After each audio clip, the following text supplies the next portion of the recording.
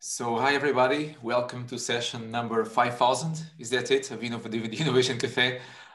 We are here today to learn a bit more, a bit further about how to test business ideas, think, but not just how to test business ideas, but it seems that there are platforms to manage how we do this in our organizations. So today we have an expert in the room, I will say. I'm still trying to learn how to pronounce your name. Is it Gaurav Soni? Yeah, that's perfect.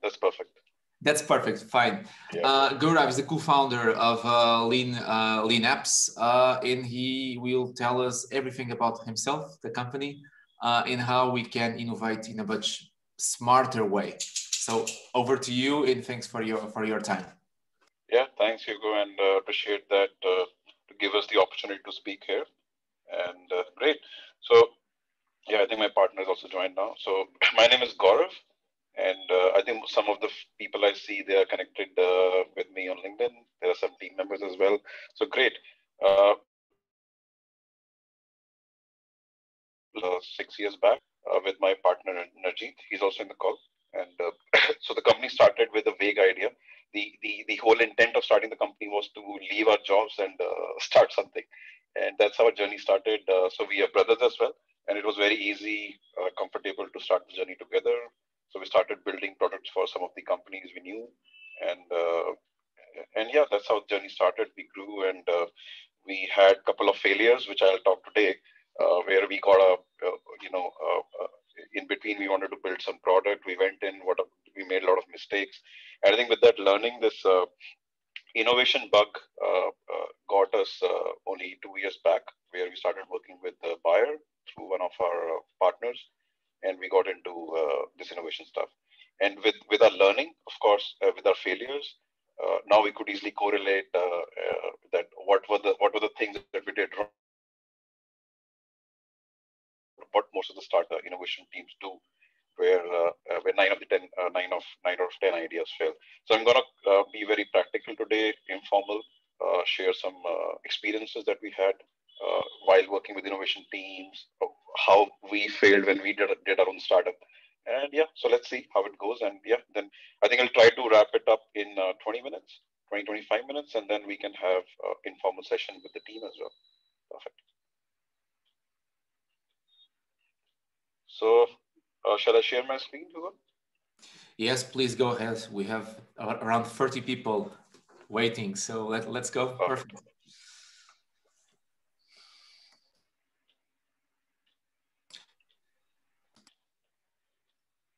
Cool. Just a second. I think. Give me a second. Cool. So can you see my screen? Yes. Perfect.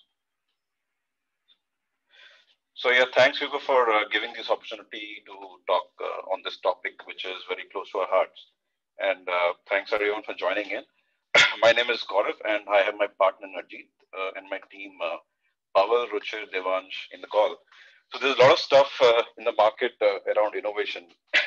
People talk about agile, lean startup, lean innovation, design thinking, design sprint when it comes to idea validation. And some of these terms are confusing for innovation teams, and while they want to choose one strategy to work on new ideas. In fact, one of the innovation managers asked a very interesting question a couple of weeks back when I was talking. Whatever you're talking, eventually all the roads leads to Rome. So what road should I choose while validating my idea? So I think what's important is most of the people choose the toughest path, where they think it's the easiest one, where they start building the product and then go to the market to validate. Rather, we should find a road that helps us reach Rome in the fastest way possible with the minimum toll tax. And today we'll discuss about how we can validate our ideas, which comes through without building a product, and something which we have been implementing with Strategizer and AFCE. These are our partners at Bayer. So what's the agenda today? So we'll talk about how we can structure and come out with the most critical assumptions about the idea through assumption sprint framework that we have created. So we'll learn how to convert assumptions to testable hypotheses. We'll go through some marketing hacks to generate evidence around all the assumptions and hypotheses. And everyone will get free access to all the frameworks and canvases we have prepared, created last year as a team to scale up the innovation journey. So let's start. So this is one of the slides that I showed. This you would have seen everywhere. Why do 9 out of 10 ideas fail? Now, for an idea to succeed, multiple assumptions need to get validated and validated before you can say that this is a successful idea or a failure. Uh, in our discussions, we usually talk to 8 to 10 innovation teams in a week. And I think every team, most of them, I would say 9 out of 10, believe that their idea is amazing. I have not seen any innovation team saying, oh, my idea is a crap idea and it's bound to succeed. But when we get into other discussions, most of them, are talking about solution, implementation, technology, launching the product. Everyone they really want to launch the product fast. And nobody talks about customer segment and the problems they're solving. The sad part is no one want to go the easy way to validate the idea before building it. So I think as humans, we love doing hard work. We love building things. We are stuck in the build trap. And all of us, I think we are somehow, by God gift, great at executing things, and we love it. So what's the recipe for failure? You have seen the recipe for success, but we've got to talk about recipe of failure today. So what's common in these nine what do you call the nine what is a common pattern in all these startups that fail? So usually they start with a killer idea with a lot of passion in mind. Idea starts with a solution with a vague definition of customer segment and problems. They do a lot of market research, go through reports from McKinsey, EY, which gives a global perspective, look for similar products in the market. Now, based on the market research, you do some maths on Excel and come out with fancy business plans. You also go to and talk to your customers or prospects, which will never say no to, which will of course not say no to you. Secure funding, assemble the team, and start execution. Now, this keeps the team busy for 5 to 6 months to build their first MVP, launch it, and then the approach is okay. Let's pump in money into marketing and acquire customers. And by the time everyone gets emotionally attached to the product, and in some months after the launch, they get to know that no one is interested in the idea. And this is a pattern that has been across industries, across verticals when it comes to building new products. I want to share a story about a product which we built on our assumptions and in our dream world, which eventually failed. The dreams are very costly for us. So invested around 100,000 euros building a product for restaurants and retail. And the idea and the learning was like very costly in terms of money and time. It was the same, challenge that we got emotionally attached to the product, the idea, and we didn't want to quit. We knew that we are failing. Uh, we knew there were signals that were not giving us a positive sign. The problem existed in the market, but we realized very late that people are not willing to pay for that. And the customer segment for us was too big. In fact, one of the partners continued to stay in the dream world and decided to go solo, but we decided to quit. Uh, so I think after today's session, I want at least everyone to take an oath that, yeah, we will not build anything, hold our emotions, and focus on validating all our assumptions before we invest even a single penny building the product. Now, this is an innovation funnel we follow with different teams across different innovation companies we work with. So the step one starts with collecting ideas at the company level and filter them based on the strategic fit. The second step is to validate your assumptions and hypotheses. This is where we'll focus today, and this is where you have this plethora of marketing hacks and experiments that you can test with. Then you build your prototype, you validate your idea or solution using design sprint. And the last step is where you start building your first version of the product. So let's start with the first agenda for today, how to structure the most critical assumptions. So what's assumption? So so this is what we have created is assumption sprint. Now that helps you to structure your ideation process. So the framework will help you define and filter your most critical assumptions that can make or break your idea. So what's an assumption? Assumption is a general feeling about a business problem or a customer segment or a solution. It is your belief about how the target market or the customer segment will engage with your idea. So there could be multiple assumptions like, does your customer segment really care about the problem? Do they have any alternatives to resolve the problem? Are they willing to spend enough money to solve the problem? How much are they willing to pay? Are they willing to learn, adapt it, recommend it to their friends, and use it again and again? So this is a step-by-step process we have created to run an assumption sprint.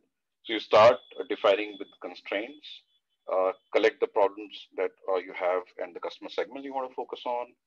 So you vote on the problems in the customer segment you want to validate, convert them into we believe statements. So we'll go with some examples as well in the upcoming slides. Filter the ones that are very critical for your idea. So criticality here is that if this assumption fails, then my idea is bound to fail. And at the end of the assumption sprint, we collect a lot of we believe that statements for which there is zero to no evidence. And the goal is to take these assumptions and then test it before you build it. So we start with defining the constraints. So this is very important, and we realized in our conversations, in our internal meetings when we were trying to ideate for our marketing strategy, that why constraints are important. That's how this whole thing came together. So when there are no constraints or boundaries, we call it in the idea generation process, usually people go with their most intuitive idea based on their gut feel that comes in the mind. Uh, it of course everybody is creative. They want to put their whole idea on the table, but the ideas are unfocused. Sometimes they have no strategic fit. They're not aligned to the company vision, or don't have clear outcomes. Now it becomes challenging for innovation teams to decide what idea or the problem they want to test first, and this ends up generating a lot of random and unfocused ideas.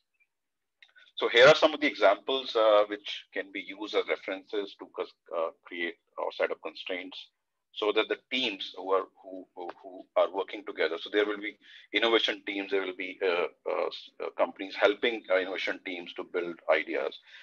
So they can use this to set constraints before you start using assumption sprints, and which gives a direction to people while dealing with problems with the customer segment. So yeah, you can go through the examples. Later we'll share the presentation. So the second step, which is very important here, is the problem in the customer. And this is a very important step. Looks very easy, but more, we have seen a lot of teams fumbling here. So customer segments are generally vague. Problem statements, when they're articulated, they are more like solutions. So this is my favorite slide. So we call this growth box. So what we have done is we have divided the whole thing into 4 quadrants. So before you deep dive into defining a customer segment or the problems objectively, so decide on what you want to focus on. This is also kind of part of constraint. And this brings a common focus to the team so that the ideas generated will be very focused on a specific quadrant. So it could be with the existing customers. So you're dealing with existing customers, you want to deal with the new customer segment, or you're dealing with the completely new customer segment with the new problems. So you can pick and choose and then decide where you want to focus while generating ideas. Uh, this is where we have created our canvases for problem and customer segment. So there are very specific questions that you can answer. Uh, some of the things you will know, some of the things which you will not know, but this is where you will have, you will start answering these questions, specific questions around the problem, the customer segment, which will eventually get converted into your we believe statements, and it will help you build your assumptions. And they're free.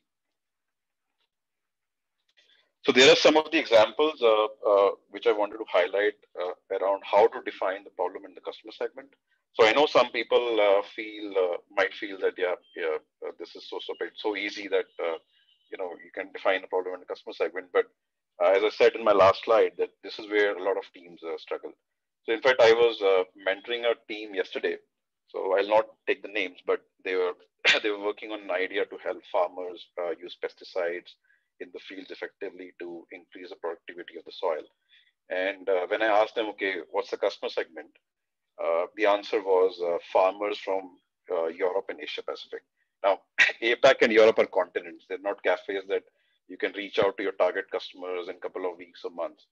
Finally, after a, a lot of argument, they decided, okay, let's forget about continents. Let's focus on cities. And in fact, I was still arguing that the cities are big. We have to really nail down maybe to a small place, limited number of farmers, but I'm helping them slowly reach to a minimum testable market. So once you've defined your problems, your customer segment, so this is where you start now voting for the problem in the customer segment. In fact, everything is not important. So here, as a team, you vote together and bring out the most important ones that you want to focus on.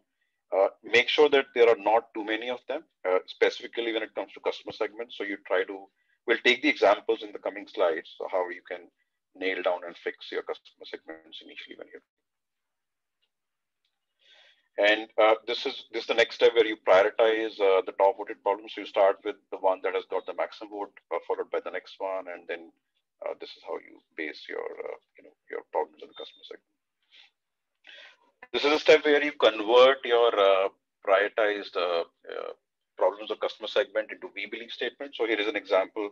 So this is taken from one of the workshops where the team was working on a retail product to enhance the experience of customers in store when they're buying grocery stuff. So they wanted to see that our shoppers, the problem was our shoppers are frustrated due to long waiting queues for 20 minutes at the checkout counter. A simple is that you just say, okay, we believe that, and you put the problem statement. Or it could be we have a product, we are solving a problem for X customer segment. We want to focus on now taking it to the next customer segment or new customer segment. So you just say, okay, we believe that this product can fit for the new customer segment.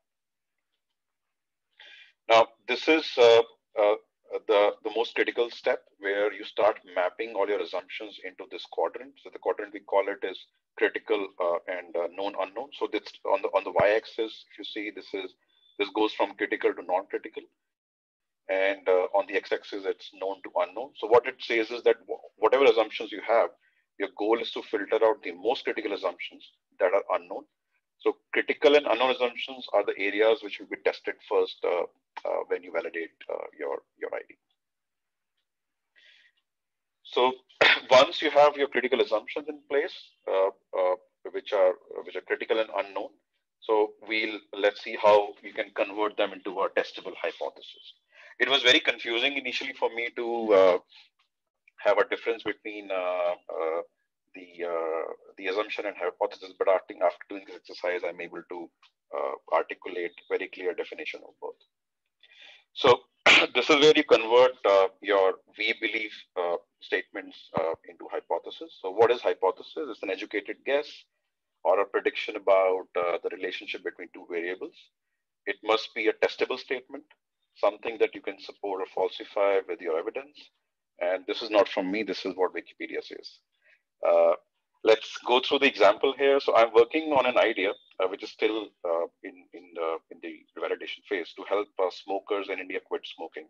So the idea is to build a breathing device for smokers who want to quit smoking. So the solution should not be talking solution, but when they breathe in through the device, it will give the indication of the quality of the lungs, which could be red, amber, green, and before they go for the next smoke. So what's the assumption statement here? So what we believe is that we believe that the chain smokers in India who want to quit smoking would be interested in a reasonably priced device to help them monitor their lungs. Now the statement, if you see, is vague. Can it be tested? No.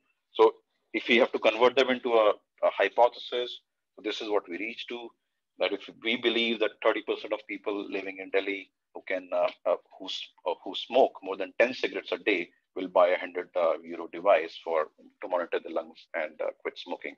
Now, if you see the numbers here, so it says 30% of people living in Delhi. So we reduce the target market now from India and the focus is Delhi.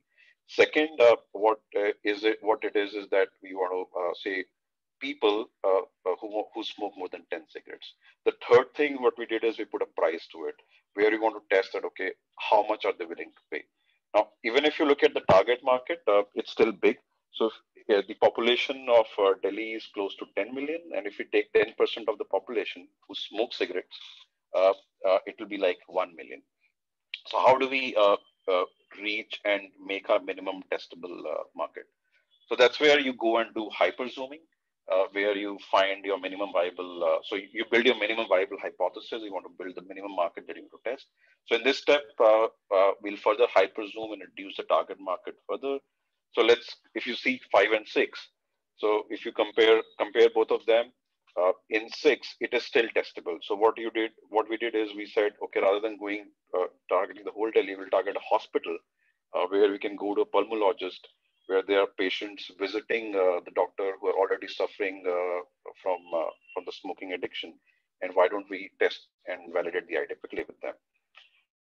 So while hyper zooming or while defining your minimum testable market, make sure that you don't zoom in so close that your subset of the target market becomes very small, 5 to 10 people who are known to you. You should always be stay away from your relatives, friends.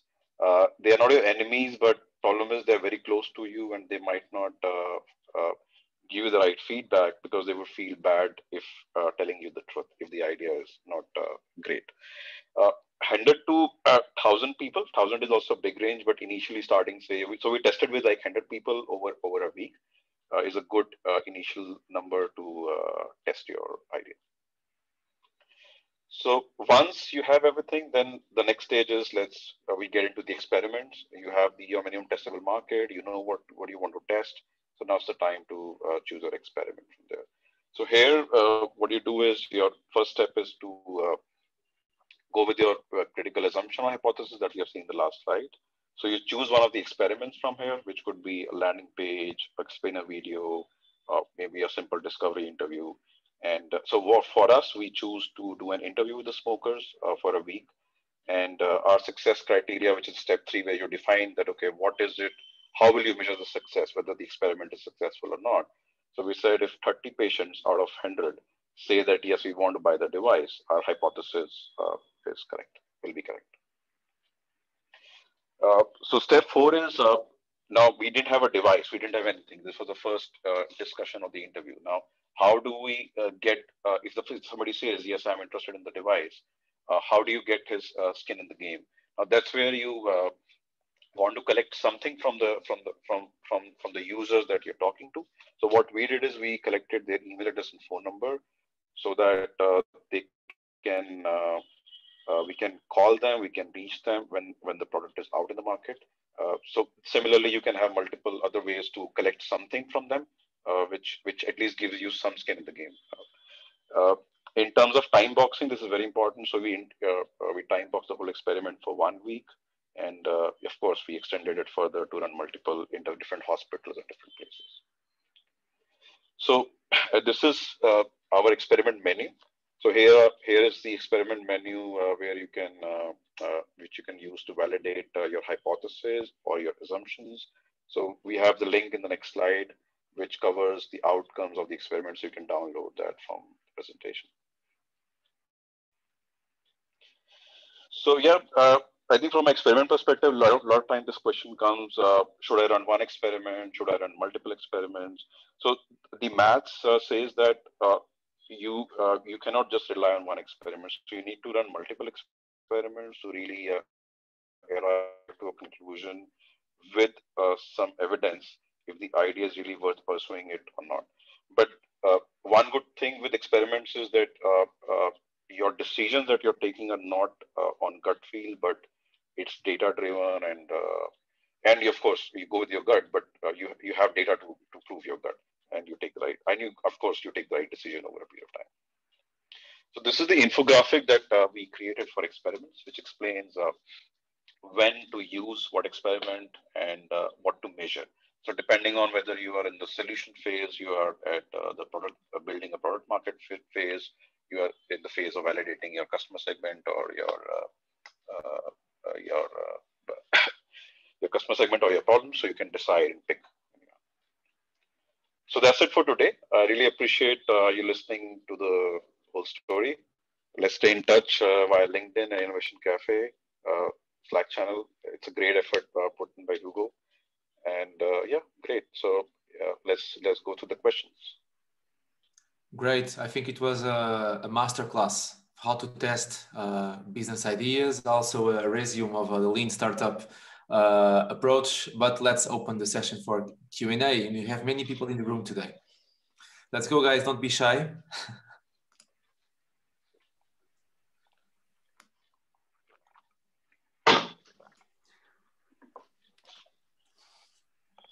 Okay, so if nobody, the first question is always the hardest, right? But Steph, you are here. Steph is my exactly. Guys, thank you so much. That was absolutely fantastic. I really enjoyed it. And it was great to chat too. And also there's a lot of takeaways there for us to learn from. Okay, so I do have a question. Which product and which discovery process and what have been the outstanding projects that you've worked on that have really stuck with you, but also you've done something good out of them? You've not just done the business work, but you've actually made a difference. Sorry, Steffi, can you repeat your question? Actually, the voice was breaking in between. And so have there been any outstanding projects that you guys have worked on that you feel have made an exponential difference? So it's not just about the business side of it, but it's about making a difference in people's lives. Yeah, I think there was one product that we built. I won't be able to share the name of the customer, of course, but because of the NDA. But that really changed people's life because it was built pre-COVID, where we were working to increase the life expectancy of patients who go into ICU. The challenge is when the patients go into ICU, there is something called ARDS. It's a technical term, but in a layman language, this is where you're put on a ventilator and your recovery chances are very less. And then there is a lot of data stats for the doctors to decide what to do next with you. And this is exactly the same condition which is happening for COVID patients, though we were not doing, we never knew that COVID is coming. However, that team, that research or the product that we did really helped the team to deal with the COVID situation. So what was done there was that all the data that you have for the patient, like their oxygen level or their blood reports, their chest x-rays. So all this data is fed to an AI platform, which generates a lot of reports, and it gives you an ARDS score that what's the probability of this patient going to an ICU condition. And this helps doctors to take decisions very fast, which initially was delayed because all these reports have to be collected manually, brought it to the doctor, and it takes weeks by the time the patient might just go into ICU and might die. So that was one of the, I think, products which really changed my thought or my vision of getting into healthcare, because we spoke to a couple of patients, did interviews, spoke to a couple of doctors. So I think that was one of the interesting project that we did with one of the innovation teams. Just to add to that, I would say with this project, one of the learnings is like healthcare is very complicated, first thing. Second thing is you're not validating. So if you validate an idea with a patient for which you're building the product, it's not enough. You have to go validate with insurance. You have to go validate with the doctors. So in this case, we validated it with doctors and the patients, which was great. But now, because it's in hospital, you need to create a viability for the hospital management. Why should they invest in a product? So there has to be an angle towards, saving costs for the hospital. And so you have these 4 or 5 different stakeholders you're kind of running around. Now imagine if you, in a healthcare, you start building the product and you don't validate this, how much time? I think they spend easily around 3 to 4 years to just build something which can be brought to the market for all these stakeholders. And testing, of course, it was much slower than the other industries. We were able to do all of this in 4 to 5 months, going through these 4 or 5 different stakeholders very, very fast. Every 2 weeks, we were doing iterations in the design, in prototyping, and going to the doctors, taking their feedback, And I think it was very interesting. And then finally, yes, we said this is now there, which is very close to the user need or the user requirement, which can now go into the first version of building your product. The biggest challenge for us was learning this. So I remember when we went to the first call, we didn't have any clue on what ARDS is. What is this lung condition? How does a patient go into ICU? What's ventilation? How does a ventilator work? And these were all like set of 10 doctors that were talking to us, and we were looking. So it took us like 3-4 days as a team to go through all the YouTube videos and understand, okay, how this whole thing works. And I think after that, we were so confident that we sounded like doctors when we were talking to them, though we were not. So it's really challenging, usually working with tech teams when it comes to understanding and talking their language. So sometimes you have to, go a level low, or sometimes you have to go a level high, which is a bit difficult to, simplify talking in the same language together.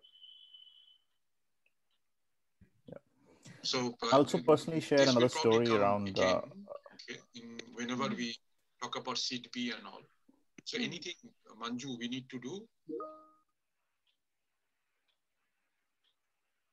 Sorry, I think, was that a question? That was a bit. The plan was to get it closed and start the training for UAT. The setup was done, but there were issues, as I said yesterday as well. So team is working on that.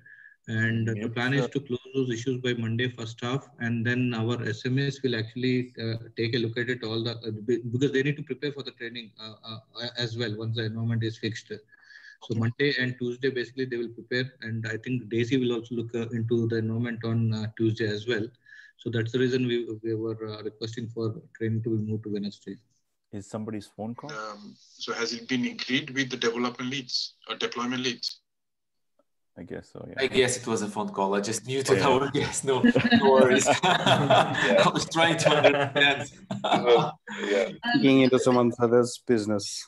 So I've just spotted that there's a question on the chat. Hugo, do you want to do or do you want me to grab it? Go ahead, Steph. Okay. So this is from Hernan. Hi, Hernan. How do you sell or convince a company that you don't consider this valuable to invest in on testing? Okay, right. I see where you're coming from. So, and how much percentage-wise do you think we need to invest in this process compared with development? Okay. Well, are you going to take it or? Yeah, I can take it. I mean, in this case, I think one of the things is, management has to have a buy-in in experimentation. And I think they do understand experimentation. That's what I'm coming to. Like they're already used to doing something called of market research, user research, but experimentation kind of gives data. And this is part of education which needs to happen. That how is it different from these things? So I've spoken to now people who invest a lot of money in focus groups and running some surveys and all those kind of things, which we kind of try to educate. These are opinions coming from the customer. Rather, you need a behavior. Opinion is basically you are trying to look into a crystal ball and say what is going to happen tomorrow. That's not going to be true. What you need to really know is you need to kind of go to actual behavior, whether they are actually putting money on the table, whether they're putting time on the table for you when you're presenting the whatever you're trying to test, the feasibility, viability, desirability kind of things. So Naji, just one question to that point. So obviously human behavioral science is something that has seen exponential rise recently. Do you think that there's an overlap with what you're doing of more incorporation of neuroscience and human behavioral science into your processes? And also additionally to your point before, companies for so long have really focused on time efficiency. Okay, or how do we get an answer from A to B? And we've lost that opportunity to explore and to test hypothesis.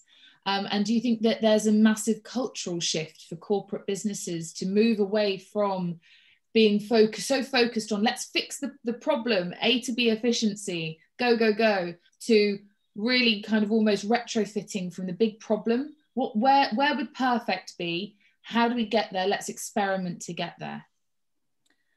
I think in this scenario, yes, there is kind of, I would say, this behavioral science and what we're talking about is kind of linked to this.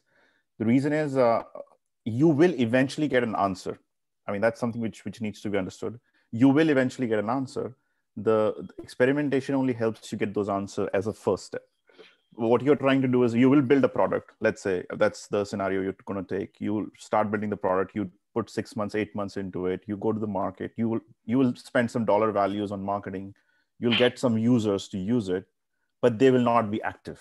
They will just come there. They will see it and they will never return. Now you'll start hunting. What's happening here? Why are they not using my product? Why are they not coming back?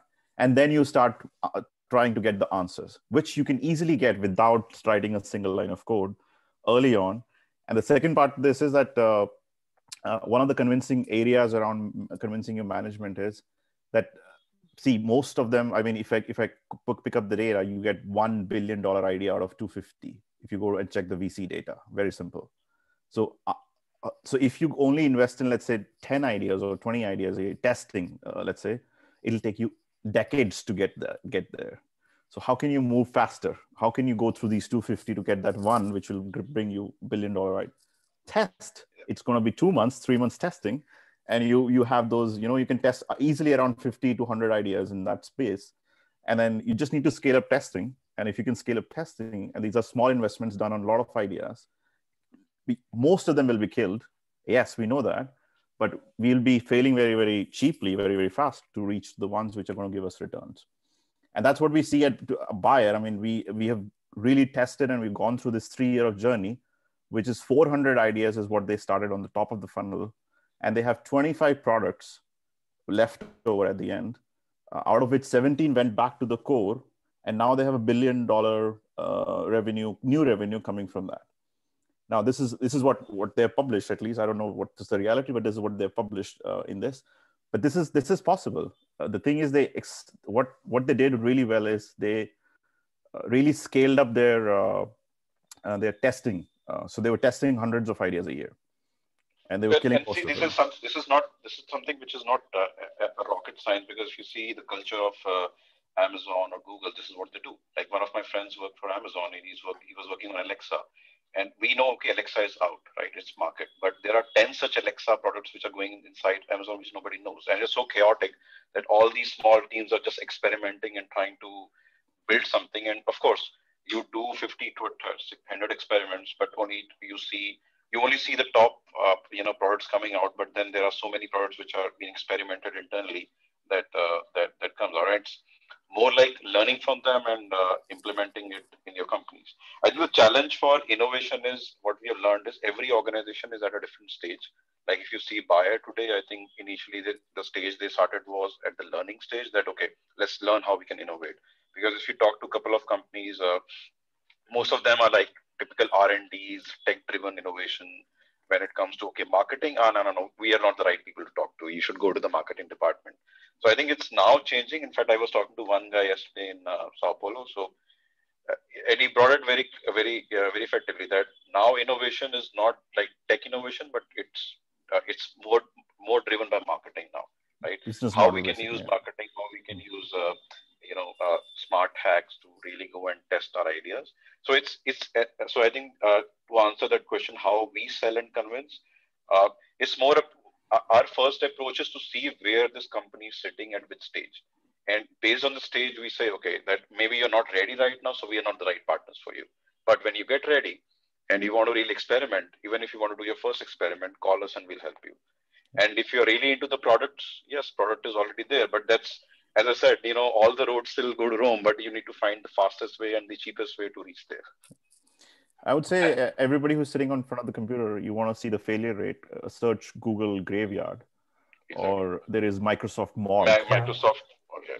It's a very good website. Indeed, we have a very pragmatic question here. Talking about experiments, how much money should you spend, or what percentage probably of the budget, or how much marketing should be done for a landing page to validate the problem? So how much should you spend of your time, budget, availability, whatever, to come up with experiments?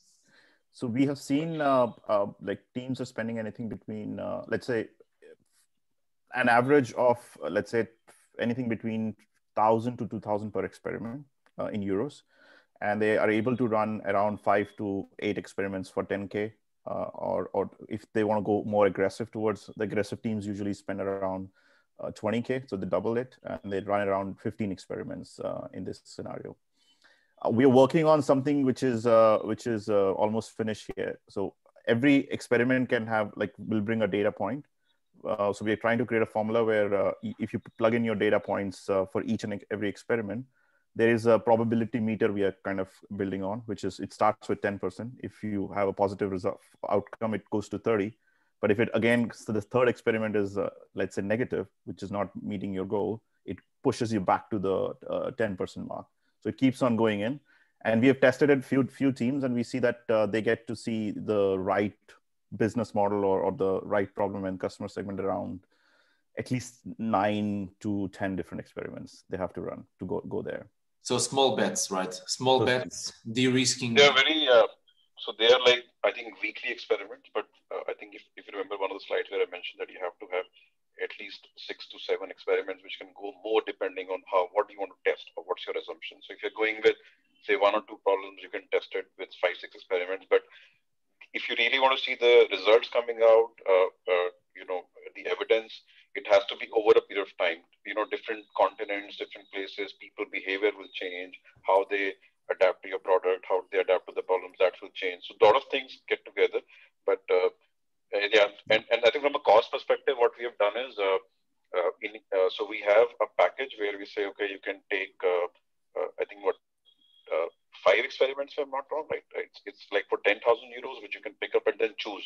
So based on which stage, if you see the infographic, remember that. So what stage you are, but most of them are actually at the validation of problem and customer segment.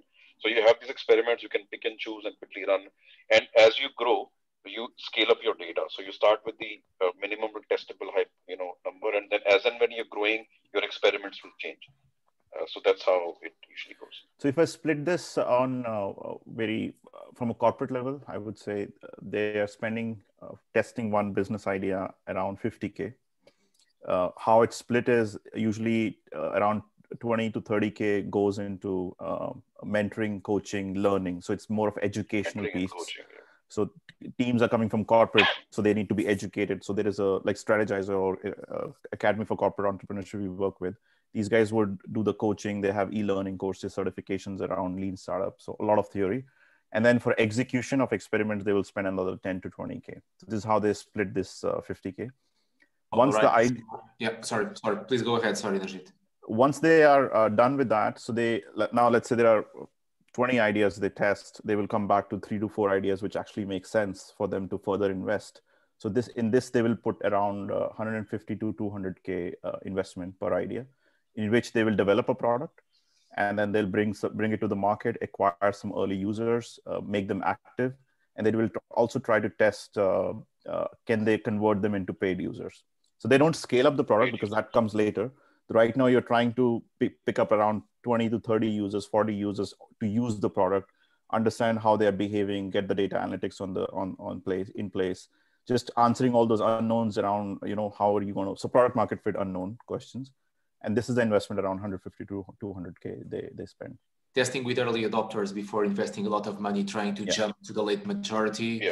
Yeah, we've had here, you talked about Strategizer. Tendai Vicky was one of our guests recently, and he talked about many of these things. In talking about entrepreneurship, there's a question here asking, while we are voting or using the dot voting technique, how do we overcome the founder's bias for our product and what is important? It's a very good question. I know the pain. This is a typical, this is a very political question. And yes, and that's the reason this process has been created. So so usually what happens is in this ideation process, this is how, you call it the hippo culture, where the management tries to push their ideas, right? And that's, in fact, when we were doing our surveys a long time back, we were trying to validate the whole thing. This was the biggest problem that came on the table. I think the solution is, as such, no, but with these, like the vote, this whole framework that you see. So it's no talking framework. So what you're doing is you're just putting your idea on the table, taking it, and then there are people voting it. So it's more like democracy. However, it still depends on the organization culture, that how do they really take it. In some of the companies, when we tried implementing this process, it really worked. It showed value to the employees. It showed value to the management as well.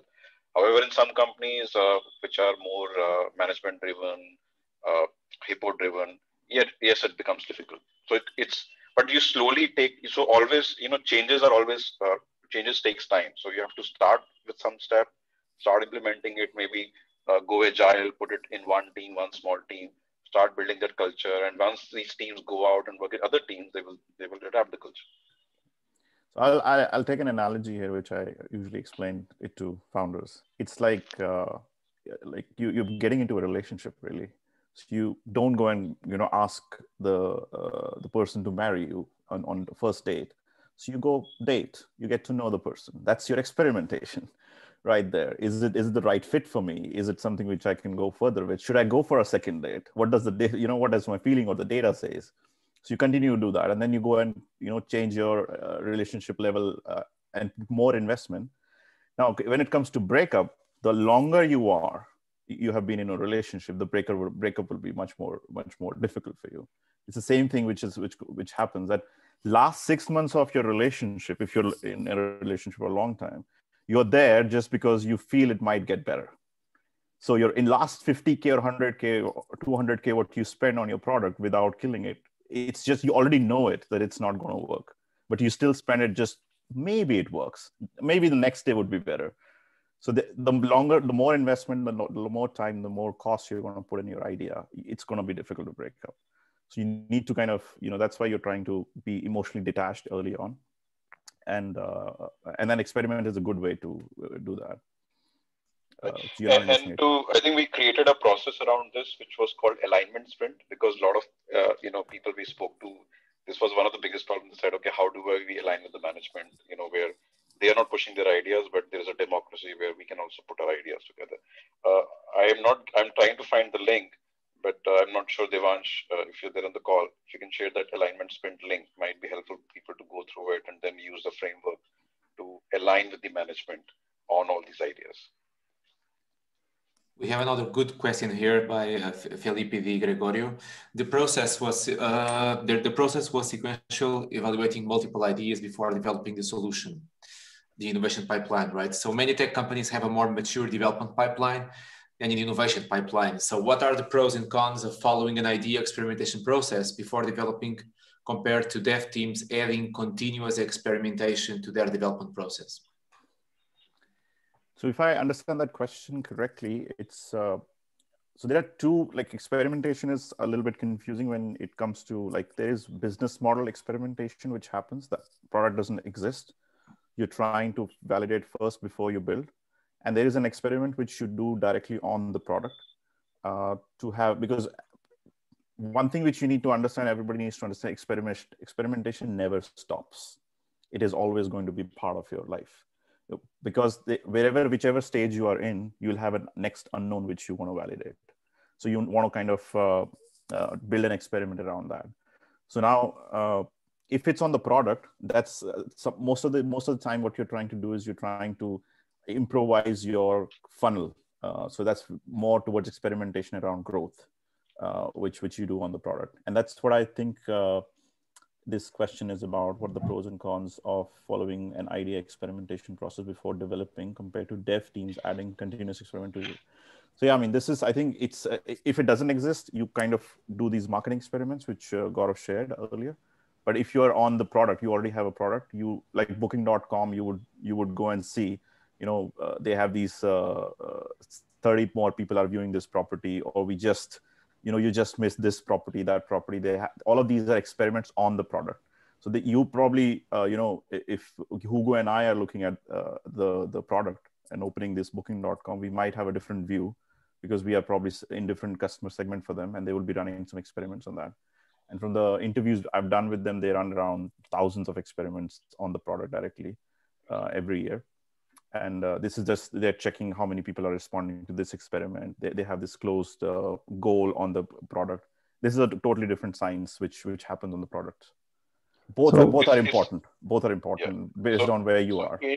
So in terms of this whole experimentation is, so don't think like it's in isolation. It's integrated with the whole process. So the examples that we gave are more for innovation teams where they're doing the existing product. But if you remember the quadrant and you're focusing on your existing product with existing problems, then that fits well with your existing feature. So for example, you want to build one X feature. Now the approach of product development is, okay, let's write a user story, let's define the acceptance criteria, let's put all the estimation together and start building it and launch it. But if you see the experiment approach, what you can do is before launching it and building it, you quickly build a simple UX, how the user is going to interact with that feature, put some fake buttons there, and you just want to measure, okay, how many people really go on that feature, how many clicks do they do, what did they really click, and put that in your product, bundle it, launch it, collect the data, and see and decide based on your success criteria as you see. So the same framework can be used for your existing products as well. And based on that, you decide, okay, should I build this feature or should I not build this feature? Right. We have another good question here in probably the last one. We are running out of time, which is good. Yeah. A lot of people, a lot of interest, good topic. So the question is about fake checkout in experiments. How do you make fake checkout when your brand value is very high and it can affect your brand negatively? It's a good one. Well, that's yeah. So in this case, I think we do off-brand testing. Very, very simple answer. When a buyer or Airbus or these companies, when they're working with us, we ask them, do you want to do brand? You want to share the brand or you want to do off-brand testing? Whenever there is an off-brand testing, we are the startup. It has nothing to do with the corporate company. So you just do an off-brand testing. The second thing which I would add is it's kind of, some people also question this ethical part of, you're lying to me. Or you're lying to the user. So this is, I think it depends on where you are. I mean, what we do is when we are trying to do, let's say, a fake checkout or also this fake button, what we do is we try to create something very, very small, which can still help the user. It could be like, you're trying to improve your life in a particular area. I don't know. I mean, whatever that area is, let's say health, you want to improve your health. We're not automating anything which will help you, but we might create these are the 10 points you can, like a checklist, 10 points which you can improve your health with. It's nothing. It's a very simple PDF or something. We're not solving a problem. I know they click a button expecting something else, but we give a very small gift, or you can say to cover that ethical ground, like, at least give you something back to the user for clicking that button. So this is what we try to do. And off-brand. Actually, it depends on the ideas. In fact, what happens is with the brand, a lot of companies decide, okay, we'll not use a brand. And in fact, I was reading one of the articles that, so for example, I launch a product X, say with Amazon. Now people are so obsessed with Amazon that if you're running your experiment with your own brand, then people might just go with your product because it says Amazon. So I think even the data that you collect while experiments might not give you the real picture, because you want to see that people really go with the product or they really go with the brand. So it's usually when you're in the innovation phase and you're testing ideas, it's always recommended not to go with the brand, stay away from the brand. And a lot of new ideas that we do with the companies, they usually, what they do is they pick up a product name and then that becomes a logo. And then you see it, because when you're going to the users, you're going to the users with zero bias. You don't want to bias them with the brand. And that's where you start, you get the real stuff or the real data. A startup has to be a startup. So imagine it's a startup within the organization, within the enterprise, but it has to be like a startup. Treat it like a startup. Steph, do you want to wrap up? Perfect. I think Steph is muted. I think someone needs to do a song called I Can't Find the Mute Button.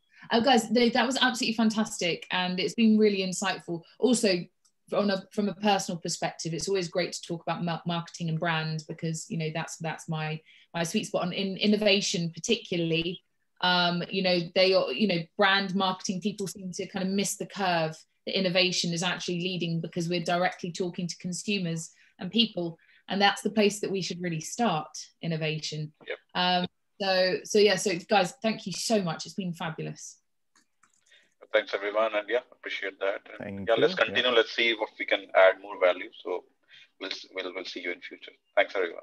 Hope to see you all in tomorrow. Sorry, today we have another session at 6 p.m. London time with Michael Sack. So hope to see you all. In PS, Michael was the father and inventor of a famous game called Command and Conquer Red Alert. I spent a lot of money playing that game. Probably you guys as well. So don't miss the session later in the day. Thank you all and have a nice evening or a nice day. Yeah, bye-bye. Thanks. Bye. Thank Have you. a good day, guys. Bye, thanks.